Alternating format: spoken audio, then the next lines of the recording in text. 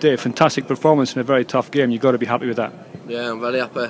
I've never heard that lad before. He was a good dart player.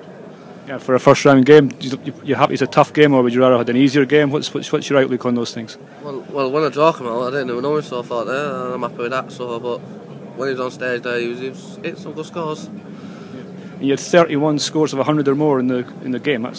You must be well happy with your general play. Yeah, I'm happy with that. And like I said in the other interviews, just not there yet. I'm like pulling my darts all the time.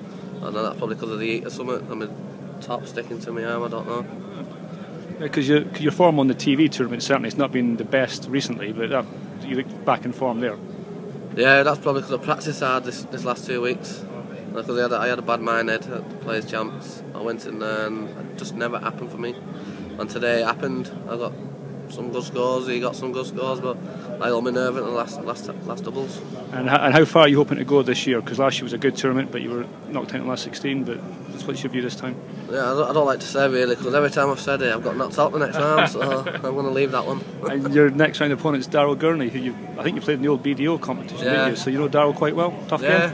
Oh, very tough. He's a quality player. One player, if you get a Darryl, you've got to be on top of your game. And what's your plan for the week? Because there's a week gap between the next round, so more practice or relaxing? I'm going to go back home to my girlfriend and my baby. Like, I'll put a few hours practicing, and then come back on Thursday.